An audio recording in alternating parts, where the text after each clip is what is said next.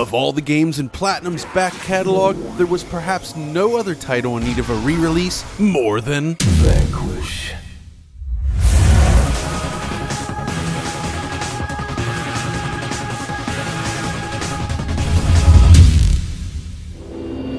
This is Vanquish on PC. Even now, Shinji Mikami's take on third-person shooting stands as one of the most nuanced shooters ever made, but its roots in last-generation consoles prevented it from reaching its full potential. Now, 7 years later, Vanquish is reborn on the PC, and oh what a treat it is. On its original platforms, Vanquish is an unsteady game to say the least. With the frame rate hovering below 30 frames per second during most battles, it never really manages to feel especially smooth. Beyond that, the low 1024x720 resolution used by the game is at odds with its detailed visuals and grand sense of scale. In many ways, its technical performance on last generation consoles feels at odds with the design of the game itself.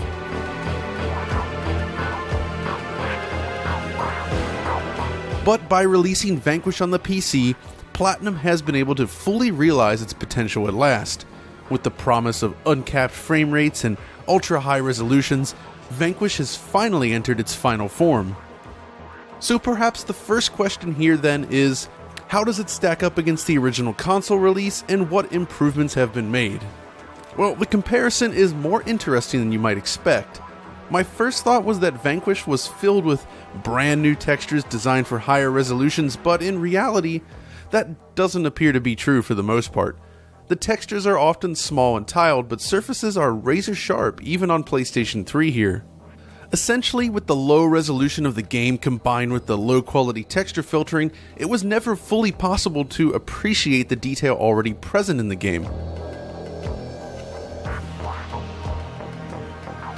There are cases where textures are potentially improved on PC, such as the metal grating here on the floor, but in general, most assets appear identical. So when looking at both versions then, the general sense is that the PC version basically wipes away a layer of Vaseline, revealing the inner beauty within. But that doesn't mean there aren't a few extra improvements here either. For one thing, ambient occlusion has been added, though the effect itself is rather limited.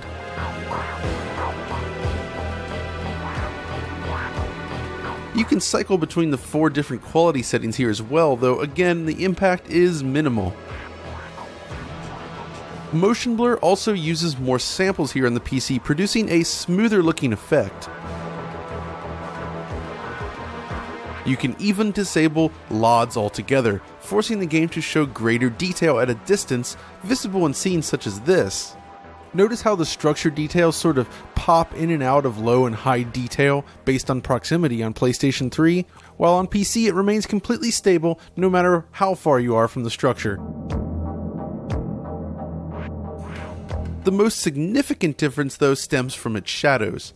It's possible to greatly increase shadow resolution here on the PC, though the shadows themselves are rendered somewhat differently. The console implementation is heavily filtered, which helps hide the artifacts, but on PC, shadows appear razor sharp in comparison. And of course, for those curious, here's how the various settings compare on PC. How about that low setting, huh?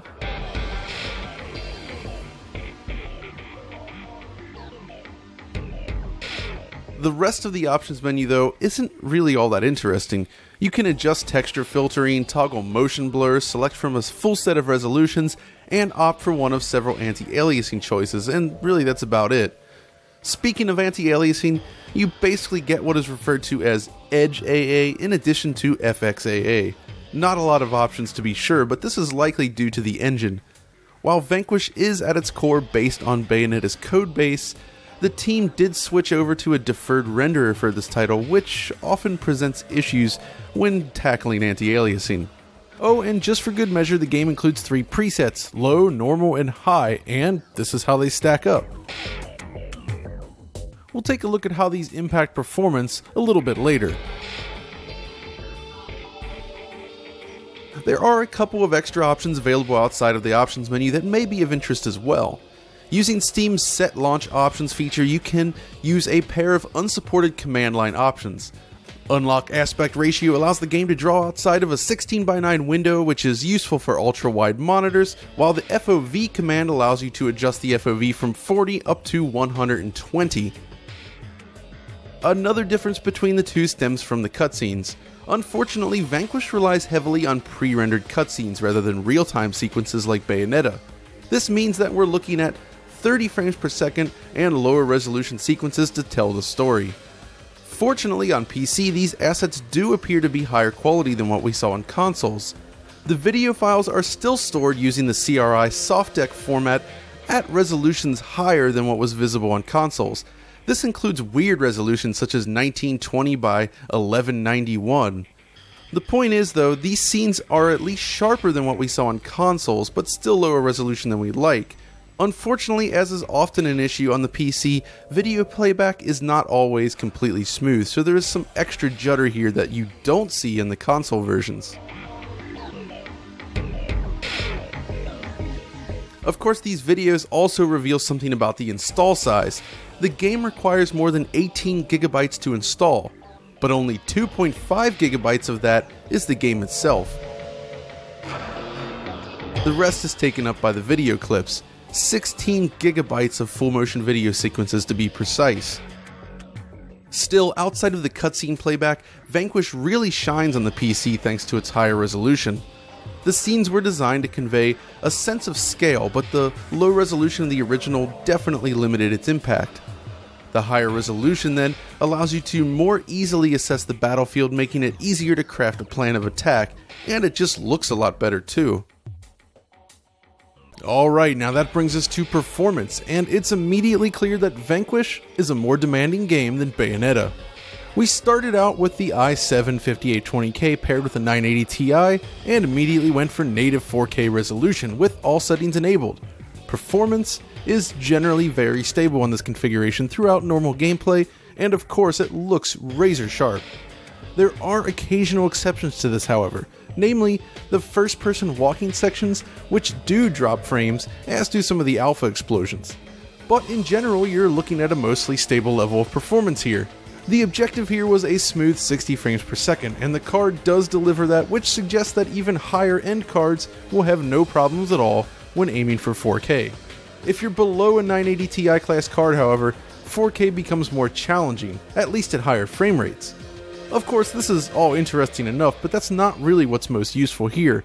As Vanquish is an older game, it makes more sense to examine lower end PCs to see what kind of performance you can expect there.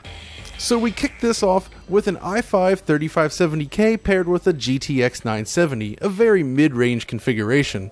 For this test then, we eliminated vertical sync just to get a better idea of how each resolution stacks up. So at 1080p with all settings engaged, the 970 does a killer job of maintaining stable performance. In this test area, the frame rate remains above 90 frames per second at all times, and is often much higher. The controls are of course very responsive at this frame rate. Now on a 60Hz display, that means screen tearing, but at least the potential is there for those rocking high refresh rate monitors. 1080p 60 is no problem here. Next up, we bump the resolution up to 1440p, and this time, performance stays well above 60 frames per second. This ensures that 60 frames per second is very doable throughout the game, and it feels just as responsive as you would like. We should also probably mention that CPU requirements are steeper than Bayonetta here, with the i5 seeing usage over 60% across 4 cores during normal gameplay. The 5820K though fares much better in this regard, but rest assured you're going to need more grunt than the previous Platinum release. Lastly, we ran a 4K test on the 970, and well, the results are expectedly much slower than the 980 Ti, with performance well below 60 frames per second at all times. On the plus side, this means you can cap the game at 30 FPS for a stable 4K 30 experience on this class of GPU if you want.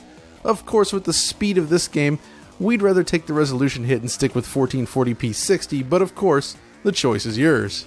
So based on this then, it seems like a mid-range PC should be adequate when it comes to delivering 60 frames per second in Vanquish. At this point, I've played through the first 2 chapters on these 2 machines and performance remains consistent throughout. I only mention that because with Bayonetta, some users did run into problems after the prologue, where we did not. In fact, in that original video we showed all the way up through chapter 6, and it worked great. But based on this, it's worth keeping in mind that these performance numbers here are based exclusively on our experience with the game. So be sure to watch those Steam forums when it's released. Alright, so next up we decided to go even lower by pairing a GTX 750 Ti with an i5 6500. The old 750 Ti was often used as a point of comparison with PlayStation 4 and Xbox One, and we were curious to see if it could pull off 1080p 60 in this game. Unfortunately, as you can see, well, it really can't. This is with all of the settings at the highest value, however, and it definitely struggles to hold a smooth frame rate.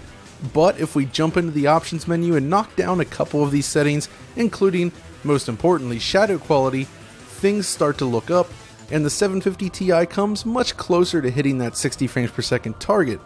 Unfortunately, none of the other options really have a noticeable impact on performance, so at 1080p, this is just about the best you can expect on this budget card.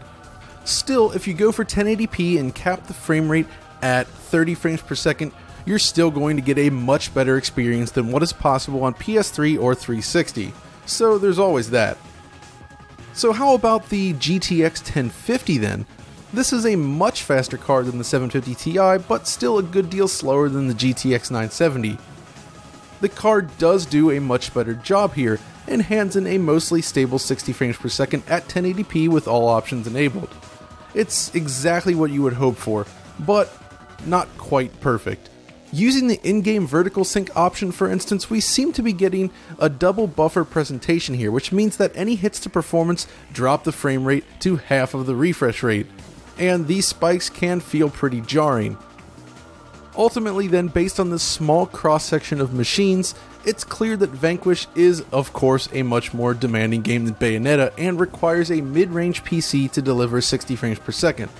With a 980 Ti or 1070, you can expect a nearly perfect 60 FPS in the 4K mode with some minor dips here and there. On the flip side, the 970 can easily deliver 60 frames per second at 1440p, which is just great. The only real disappointment here comes from the fact that slower machines will struggle to hit 60 frames per second, but even a 750 Ti can deliver an experience far exceeding the PlayStation 3 or 360 originals. Which is really the key takeaway here. Based on our experience, Vanquish has been elevated to the next level. The original console versions just don't hold up well these days due to very low performance and poor image quality, but most gaming PCs should have no troubles powering through it. The game looks great, plays great, and runs well, at least based on our experience. But with that, we've reached the end of this video. If you found it useful, interesting, or both, be sure to like, subscribe, and follow us on Twitter. And until next time, this is John signing off.